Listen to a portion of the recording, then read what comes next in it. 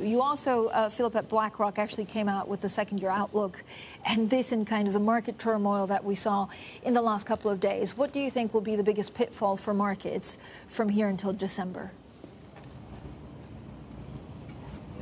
Good morning, Francine, from beautiful Venice. Look, I think the biggest risk remains COVID. We need to accelerate vaccines, administer them, and I think very importantly also think about the developing countries. Right now we're doing reasonably well, stalling somewhat. The effort has to be just to continue forcefully to administer the vaccines. Is there a danger that actually markets are not worried about inflation, but they're worried about growth? And if you look at China and if you look at other parts of the world, we should worry more about what kind of recovery we will see than currently priced in? I think if you look at the developed world, I'm convinced we have a restart. It's real, it's powerful, and it's rapid. In fact, looking at the U.S. economy, it looks to me as strong as it's been in decades, frankly, generations. So I'm not worried about growth. I think we're going to see very, very strong growth numbers. We are also going to move into a higher inflation regime. The collaboration between monetary and fiscal policy that has allowed us to bridge COVID will lead us into a higher inflation regime. It will take some time to settle, so I don't think we should pay too much attention to the very short-term numbers, but inflation will move higher as we kind of go through this transition phase. What's the most surprising thing when you look at the mid-year outlook and you're really looking beyond the restart and maybe some of the legacy of COVID and how our economies will differ? What surprised you the most in this, Philipp? Well, I think we have an unusually wide range of views right now, both frankly internally at BlackRock amongst our portfolio managers, but you can also see that across the market. So, that leads to the market is looking for which of these outcomes turns out to be the most likely one, and so we should expect to see some volatility as we move forward. I think the biggest issue, the biggest longer-term question is, can we get through this restart? Can we implement these no monetary policy regimes that have been adopted by the major central banks without unhinging long-term inflation expectations? That will be, over the next 3 years, let's say, the most important challenge the central banks will face. And as we proceed into this restart, the market will begin to focus on that. And Philipp, you basically suggested there's a wide range of potential outcomes. Again, if you go back to the markets and what we've been seeing in bonds over the last couple of days, does it mean that a lot of people can make money but also lose money quite quickly, given how markets are priced right now, that bonds are going one way or telling us one thing and the rest of the market something else? I think because we have a wide range of potential outcomes longer term, it's going to be very hard to time the market in a short-term trading kind of sense. This is what happens when the market is trying to calibrate itself and look for the right path. There's going to be a lot of movement back and forth, as we've seen. So I think that the most sensible thing to do is to not pay too much attention to the very short term, to the 24-hour news cycle, and really focus on the big story. And right now, that will be the restart. I think we're going to see some easing signals coming out of China. That's a very important macro signal. And then, as I said, longer term, the big question will be, can we pull this off without unhinging or undermining long-term inflation expectations? What does China actually mean for BlackRock? Is it an investment destination, or do you worry about some of what we've heard this week, which is a crackdown, for example, on technology, but also the kind of reversal that you were talking about that PBOC has done to support the economy? Yes, China is a very important part of the story. It's a huge part of the global economy. Most investors are under-allocated to China. If you think about the long-term allocation, that long-term allocation will go up. It's inevitable as China represents such a big weight. At the same time, there's a risk premium attached to some of the strategic tensions between the U.S. and China, as well as some of the issues around the tech sector, the interference of the state in the marketplace, in the economy. And we have seen these recent slowdown signals, which again I think will now lead to an easing of policy, which will be a very significant development on the macro side. So I think these announcements the last few days coming out of China are actually potentially more important or equally important as some of the tensions we've seen around the Chinese tech companies.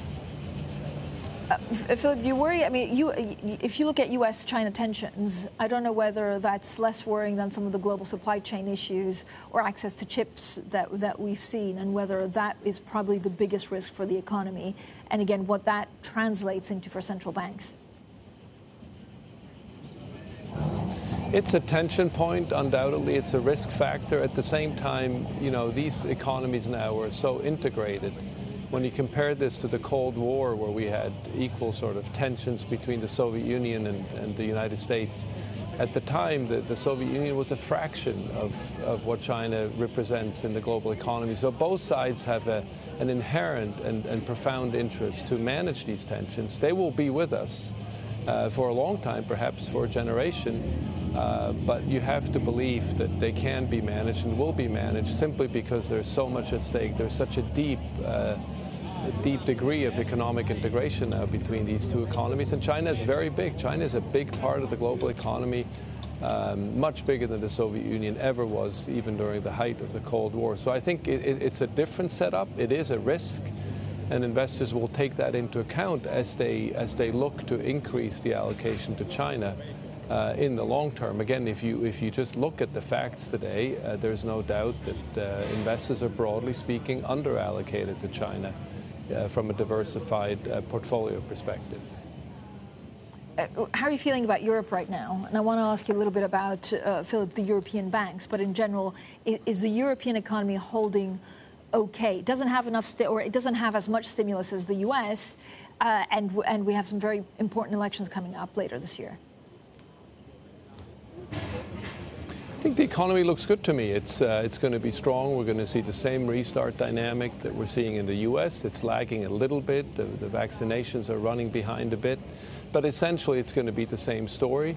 I think there are some very positive developments in Europe. The recovery fund is a powerful vehicle. If you look at the sums of money that will be invested in countries like Spain, Greece, and Italy, these are extraordinary opportunities to change the path of longer-term growth in these countries. And I think that's the real historic opportunity that Europe now has for the first time in a long time, thanks to the public sector, thanks to the policy response during COVID. We're going to have the ability to see huge investments being made from the public sector, hopefully also incentivizing private capital to move.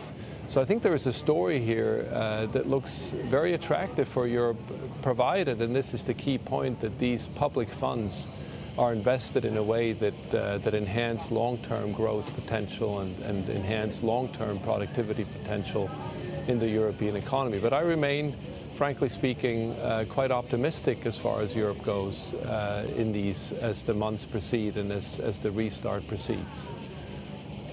Philipp, is it at the start of or mid-2022 that we'll see whether there's finally appetite for cross-border, banking consolidation in Europe?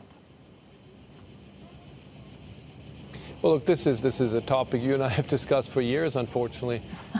There is not going to be a better time than this restart period, let's say the next 18 months, for the European authorities to really complete banking union. There is going to be no better window than now. We're going to see very strong growth numbers. We're going to see, a moderate response, if any, from the central bank, even if inflation will rise, which is what I would expect. So this is, in a way, going to be almost a sweet spot for completing the unfinished business around banking union. And once you have that in place, if the recovery continues, and if we do see some pickup in potential growth beyond the restart, then I think it could become very interesting for the banks to look at growth opportunities. They have been in retrenchment mode for years now. They've been in business model repair mode. It is time to get back into growth mode at some point over the next couple of years. This is the window to do that. Philipp, when you look at the new strategic review, actually from the ECB yesterday, how much of a game changer is it for the economy, but especially for the market? So, the ECB president will have a communication challenge on July the 22nd, but does it actually mean that they could be much more accommodative for longer, or is it still all to play? I think what came out to me looks very sensible, and frankly, we should commend the president for having done this in the way she did, in getting full consensus behind these deliberations. These are difficult moments for a central bank, and the last thing you need is divisions within the council. She managed to do this, I thought, very effectively. The outcome to me is sensible. It's a bit more cautious than the Federal Reserve's new framework, so it doesn't have an explicit kind of make-up strategy dimension, which again I think is sensible given the European history and the European sensitivities, as well as the mandate of the central bank. At the margin, it gives more room. But I think at any rate, we have to assume that the policy response is going to be very muted going forward relative to what history would suggest when you look at where inflation is going to go. And that's true for the U.S., certainly. Very much true for the U.S., but I think it'll be true also for the ECB. And the new framework at the margin could contribute to that, but I don't think it changes the path fundamentally. It re-emphasizes that they will not make the mistake the ECB made in 2011. That's for sure.